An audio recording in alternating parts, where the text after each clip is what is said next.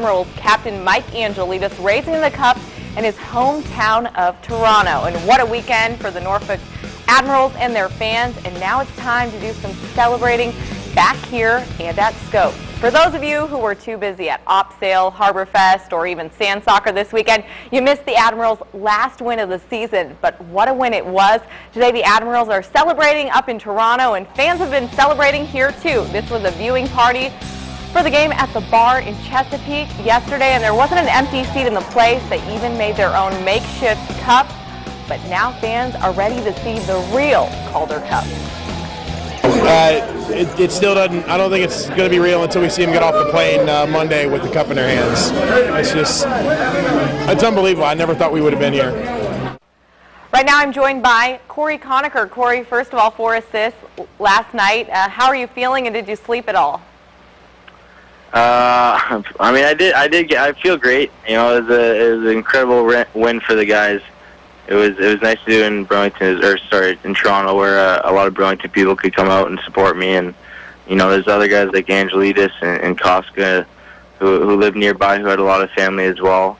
And it was really nice to get that win for our families and friends, and for the team as well. We deserved it. You know, we got really hot at the right time in the season, and it was nice to cap it off with a 4-game sweep against Toronto. Now, I know you've heard this before, but you were an undrafted free agent. Did you really ever dream this would be the way your rookie season would go? No, I mean, this is a season I'll remember for a long time, and I got to give a lot of credit to all my teammates for helping me out. And you know, a lot of veterans did a great job of guiding me and mentoring me throughout the season. And you know, the coaching staff gave me a great opportunity to play one of the top 2 lines and on the power play and stuff. And it was an awesome experience and an awesome year for everyone, and not just myself. And you know, those awards that I got were team awards. I was watching the game yesterday with about 250 fans, and they all said what a great group of guys you are. But how special is this team, and how different is it than any other team you've ever played on?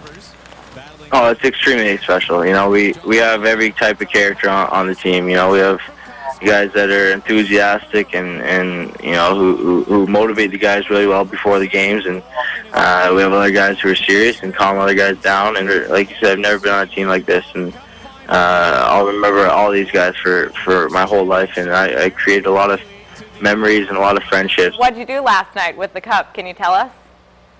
I mean, it's pretty self-explanatory, I'd say. I mean, the guys had a good time with the cup, and you know, the fans who came down got a chance to be with the cup and you know, have some fun with it. So it was nice to have the cup for the night, and you know, I got a lot of pictures with family and friends, which is kind of cool. And yeah, like I said, you can't really say much, but it's pretty. You know, we brought it to the little pub and had a good time with it. Well, Cory, thank you so much. Enjoy the evening with your family, and we are looking forward to seeing you guys tomorrow. Awesome. Sounds good. And that's right. The Calder Cup returns to Hampton Roads tomorrow afternoon. The Admirals get in at 4 o'clock to the Norfolk International Airport. I was out at Harbor Fest today, and a lot of fans were asking me, when is the victory parade? A date and time is still up in the air, and as soon as we get that information,